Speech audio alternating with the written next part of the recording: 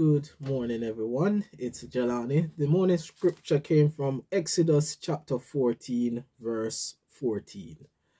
Let us pray.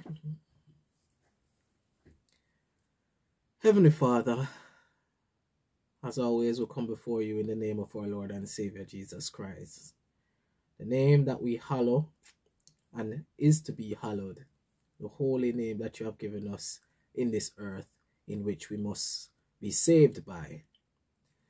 And we acknowledge this, dear Lord, because you have given us knowledge and wisdom and understanding of all of what you have done for us. And not only just in these latter days, but from the beginning of time, you have given us the knowledge, wisdom, and understanding of how faithful you are to those who you love, those who you have chosen, those who you have set apart. And dear Lord, we ask that we remain in your company, that we be the set apart ones of this generation, your church, your people, your first love, dear Lord, and that we likewise acknowledge this and remain in this truth, dear Lord, not deviating at all, nor becoming wavering in our mind if you are faithful or not, wavering in our mind if we should choose you or choose the world. Let nothing like this be in us, dear Lord, but let us totally be conformed to your image first and foremost, but totally be in the faith of and the trust that you are the God Almighty and you are the God of creation. You are the God that saves. And dear Lord, yes, we still live in this world and we have things to do, because yes, we have things to do in here. We don't just sit down. But I just pray that everything that we do, we are doing according to your will, and that we are not in our minds becoming taken away with the cares of this life. We want to walk circumspectly. We want to walk with wisdom. As I said, we can be in this world, but we shouldn't be of this world. And this is one key thing we need to remember in this life, in this walk. Because even you, Lord Jesus Christ, showed us that even though you were in this world, it was like your mind was solely in heavenly places. He was always looking and teaching us those things which would lead unto salvation.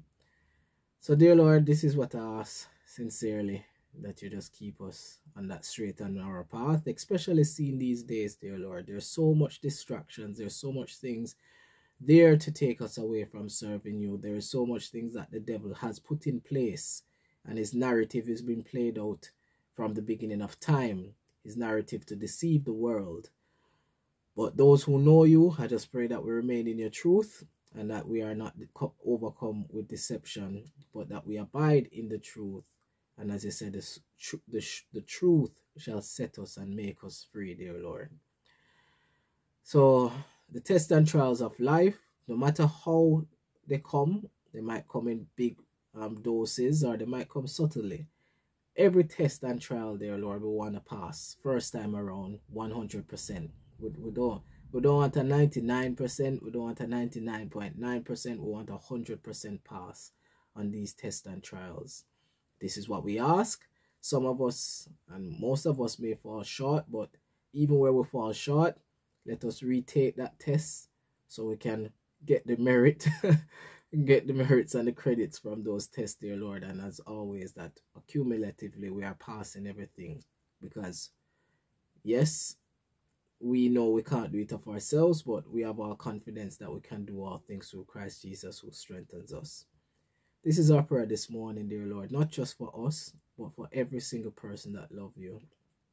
Well, and for all the children of the world. I just pray that this be our prayer and our petition forever and ever. And dear Lord, I just want to pray that as always you lead us in spirit and in truth in your word this morning, to the glory of God our Heavenly Father. In the name of our Lord and Savior Jesus Christ we pray. Amen. All right. So Exodus 14:14 says, the Lord shall fight for you, and ye shall hold your peace. Amen. And one other version said you only need be still, right? And last, I think yesterday and the day before, we've been in the Old Testament, right? And as I said, these scriptures were written for our learning, for our understanding, for those things that can help us to just acknowledge who we serve, because God is from everlasting to everlasting, right? He has been amongst all generations, right? Because he created all things. And this chapter dealt with the exodus of Israel from Egypt, the actual part when they were moving through, well, coming out of the land. They came out of the land, and they were to escape, right, from Egypt. And when I read this, I can remember when I read the Bible, I like picture my people, right? So Jamaican people, when I reading it. So sometimes I transliterate what I'm reading, like in my head, in patois, right? Because we speak Creole, patois in Jamaica. And there was one point where the people them like would have been saying, like, Moses, I'm gonna say in Jamaican, why you bother take we out of Egypt for? You know, sister, we did alright in Egypt, and I better we just stay in Egypt so we never get killed. We never ask you for take we out of Egypt. Kinda did little bit ungrateful, but we can kinda understand, right? We're not saying it was right, but I understand, like, they didn't fully trust God, they fully didn't acknowledge that God is the Lord God Almighty. Even though he did all of the 10 plagues in Egypt, there was still a bit of unbelief in them, right? And God had at this time of time, right, this age, God wanted to show who he was, right? And this was a light thing for God to rescue them out of Egypt. Easy, right? God could have, if in his power, just could have cast out all Egypt, like just let them perish in a moment of time. But he did all of this like just for our learning, so that it can be written, right? And when he said they only need be still, it's like, guys, calm all the way down, right? Just calm down.